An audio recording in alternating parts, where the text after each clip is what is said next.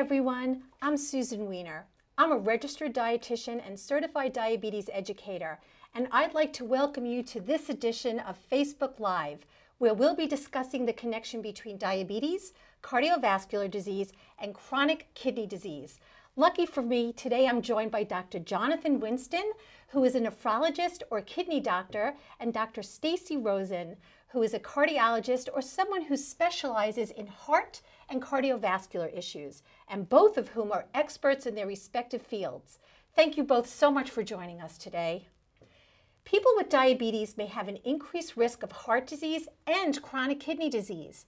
The good news is through healthy eating, exercise, and other lifestyle changes, there are a number of positive ways to keep up with your heart and kidney health. Today, we are going to learn more about the link between diabetes, heart disease, and kidney disease, so you can take some small yet very positive steps to protect your heart and kidneys and still manage your diabetes.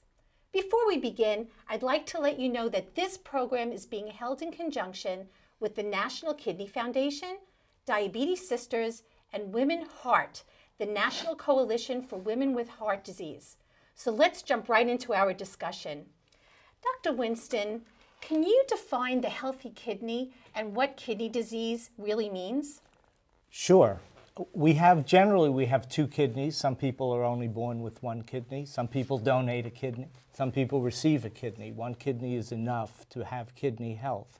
But the kidneys are comprised of a very intricate bed of blood vessels, microscopic blood vessels, all of which act as one unit to filter blood and remove waste products from the blood. So a normal kidney will do that normally, and your doctors can check for that kidney health parameters by blood and urine tests. Kidney disease, the most common cause being diabetes, is when the kidneys just aren't excreting waste products as efficiently as they should. And there are many stages or scales, but clearly why we're here is to discuss or avoid the worst form of kidney disease, which is kidney failure, which is an inability of the kidneys to maintain health, and then one would need dialysis. And there's a continuum of kidney disease leading from normal kidney function to kidney failure. And we want to avoid any kidney disease, but certainly kidney failure. Thank you. That was such a thorough explanation. And Dr. Rosen, what is a healthy heart versus heart disease? That's a good question. The heart is a pump at the end of the day, and its primary job is to pump blood to the other vital organs, kidneys, lungs, brain. And the blood vessels that feed the heart muscle are involved in keeping the heart muscle healthy. Right. So there are all forms of heart disease, including heart attacks or angina, heart failure, rhythm disturbances that can cause palpitations. But at the end, the overlap between diabetes, high blood pressure, and heart disease often has to do with the damage that elevated blood sugar, abnormal cholesterol, and unmanaged high blood pressure can have on the blood vessels. Oh, that's very, very interesting. Dr. Winston, can you please talk about the interplay between having diabetes, having heart disease, and having kidney disease? The normal healthy kidneys are dependent on vascular health. As I said before, the kidneys are an intricate web of microscopic blood vessels. Diabetes and high blood pressure both cause changes in small blood vessels. They get thicker, stiffer, and narrower. So blood flow to any organ is reduced when you have the side effects of high blood pressure or diabetes. So together, having diabetes and hypertension poses a big risk on kidney health and, of course, on heart health.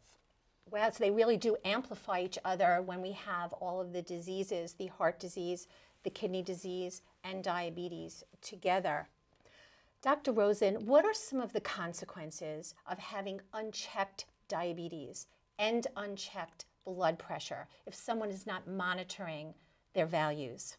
That's an important question because 80% of heart disease is preventable. And it's preventable by knowing some important numbers. Some of them include your blood sugar. being aware if you have abnormal blood sugar and managing it, lowering it, knowing about your cholesterol level and reducing it when possible, and knowing your blood pressure and managing it appropriately. All three of those numbers are things that each one of us could know, very personalized, and manage with the help of clinicians to be sure that we've optimized those three to minimize risk to our blood vessels and the heart function. Very interesting point. I don't think that some people really understand what a cholesterol value is and what a triglyceride value is. Can you speak more on that? Absolutely. Triglycerides are one component, but if you think of total cholesterol in general, the major components that we all talk about is the LDL, which is the low-density lipoproteins. We want those to be low. Those are the bad cholesterol. HDL, high densities, we want to be good.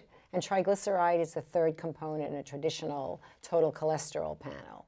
Each of those may have a different impact. Interestingly, in the past, we didn't realize how important triglyceride levels were. At one time, we thought that this wasn't as bad when it's elevated as the other types of cholesterol. We now know, particularly for the diabetic patient, or for those with renal insufficiency, kidney dysfunction, watching the triglyceride and monitoring it and appropriately treating it is very important. And what can somebody do to lower their cholesterol and their triglyceride levels? Absolutely. The most important thing actually is knowing, and there's too many people who don't know their numbers. And then it's looking at lifestyle changes, food choices, weight management, and it's not an all or none. As little as a small amount of weight changes, some small changes in the foods we choose, moving a little bit more, can have a huge impact. Of course, there are some individuals who need medication to manage these optimally.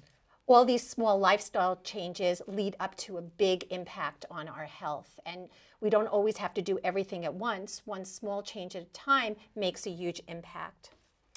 Dr. Winston, can you talk about, following up on the blood pressure discussion, how blood pressure or high blood pressure affects the kidneys? The blood pressure is a major determinant on how healthy our kidneys can be maintained over time.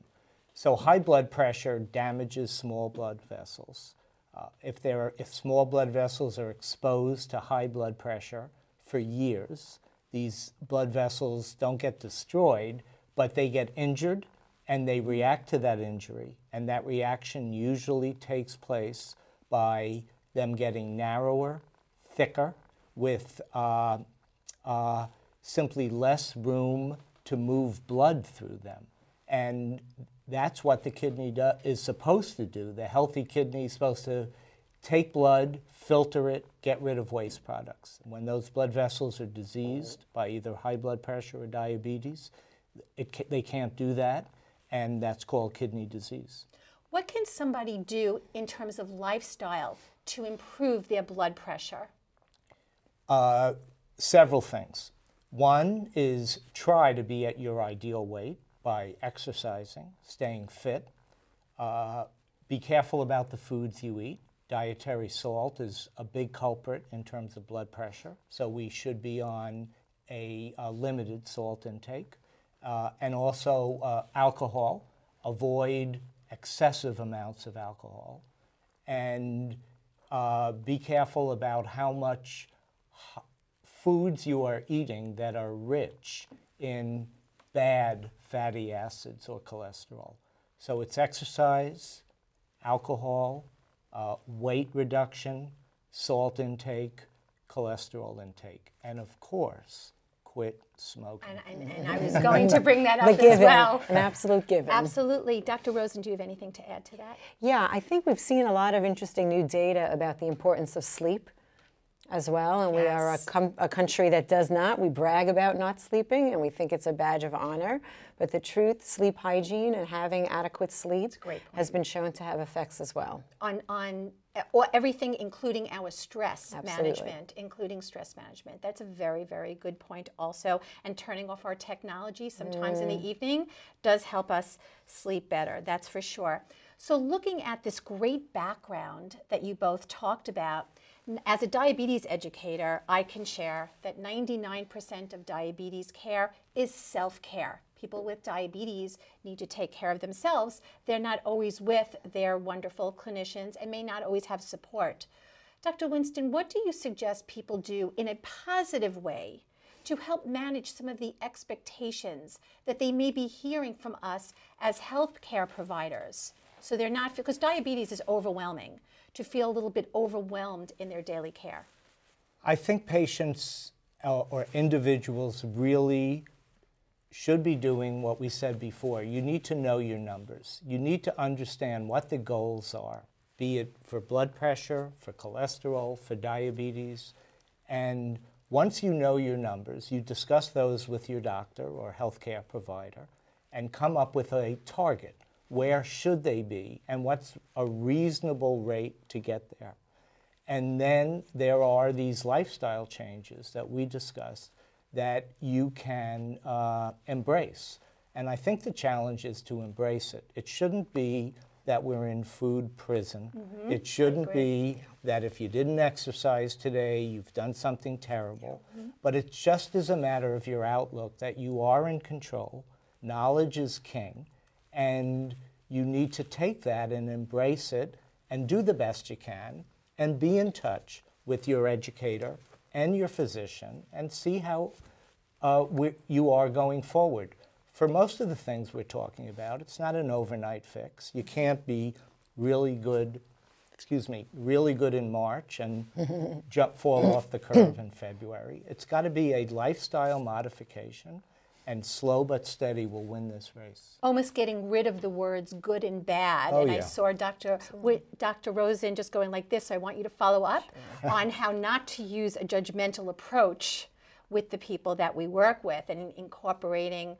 They are the head of their own healthcare, as I said. So you could follow up on that. Absolutely. I think we have all in the healthcare world switched from a disease prevention process to a health enhancement model, where we partner with our patients, our communities, to really identify and optimize ways to stay healthy, as opposed to don't do this, don't do that. Absolutely. Absolutely. And I think it's very important that we, dismiss the all or none principle. So some of the food choices don't have to be perfect. Exercising does not mean running the New York City Marathon Unless you next want year. to. That's always my line. Unless you want to. But it means every time you have an opportunity to walk rather than taking an elevator, every food choice that's a little smarter than an alternate is the way to go. And actually being proud of continuously trying to make the right decisions.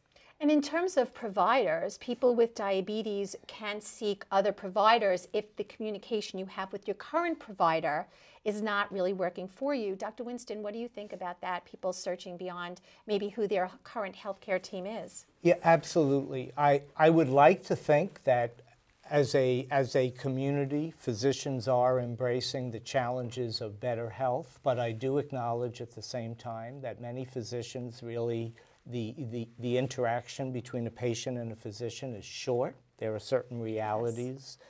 It's short. It's perhaps too focused on disease and not focused enough on life. But I think the patient needs to be their own advocate. They need to ask questions. And they need to really know what the issues are. What diagnosis, doctor, do you have for me? And what can I do to better myself? And I have to add, from the diabetes educator standpoint, no matter how long a person has had diabetes, it's great to ask, tell me about your diabetes journey. Tell me where you are now, because diabetes burnout, when it comes to heart disease and to kidney disease, is a very, very real thing. It's a very real thing no matter where you are along the continuum in your care. Let's go back to the cholesterol piece for a minute and just looking at the different parts of it that you mentioned. Can you talk about modifiable versus not modifiable risk factors when it comes to heart disease and to some of those lipid levels or blood fat levels? Oh, absolutely, because the beauty is most of your risk factors for cardiovascular or heart disease are modifiable. So your cholesterol level is modifiable. Managing your blood pressure. It doesn't mean that you won't have hypertension or elevated blood pressures, but they can be managed. The truth is, the only non-modifiable is your family history. We can't change that, but it's important to know it. Your age and gender, because As we age, our risk for heart disease goes up. But pretty much everything else, moving more, cholesterol, blood sugar, weight, is all something that is in our control. And doesn't a woman experience different symptoms of heart disease and of a heart attack than a man? Yes, and that's very important. Historically, the medical community didn't think that heart disease was a woman's illness. But ever since 1985, more women die every year of heart disease than men. Wow. And part of the challenge is that women don't necessarily have what we call typical, an elephant sitting on my chest kind of pain. They may just feel some breathlessness or fatigue, something that most of us experience every day. So it's something that we may not even be aware of, and that's very much a real thing, and the symptoms are different than what we typically hear that a man might have. Do those symptoms change if somebody has diabetes? Yes, that's a wonderful question, because some of the damage that diabetes does to blood vessels and to nerves may make individuals less likely to have discomfort in the chest at all. And in the cardiology world, we treat diabetics almost in a special class. Even if they don't have known kidney disease or heart disease yet, we know that their risk is so high if the blood sugar isn't maintained at optimal levels that we are very aggressive with diabetics. Interesting. And Dr. Winston, do you have anything to add to that? No, I agree completely, and the same with kidney disease. We know that diabetes is the #1 cause of kidney disease in the industrialized world, certainly in the United States. And all diabetics should be screened for kidney disease by blood tests and urine tests. There are medication that you should be on, even if you have the most minimal abnormalities of kidney function and you're a diabetic. And we've actually, as a community, as a country, we've made great strides in not curing diabetic kidney disease, but slowing the progression.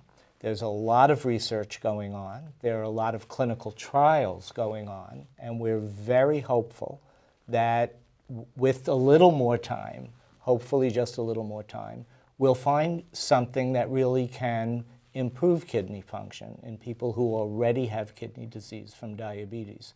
Right now, a lot of it needs to come from the patient, the relationship between the patient and the doctor, early identification, medication when necessary, and lifestyle modification.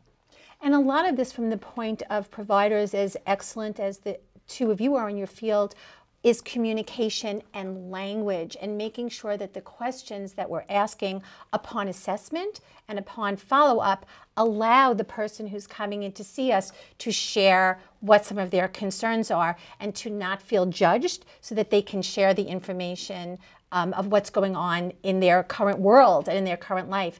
I'd like to follow up a little bit about that, the medication issue. How about people with pre-diabetes who may have kidney disease and heart disease, but we'll start with kidney disease? So if you have pre-diabetes and you have kidney disease, the two are probably, may not be related. I shouldn't say probably. They may not be related. So that needs to be separated.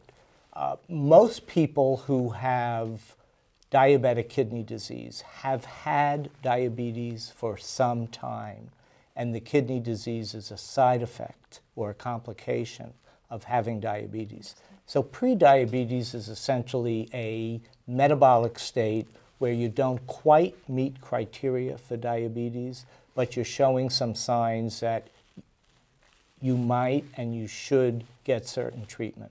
Kidney disease in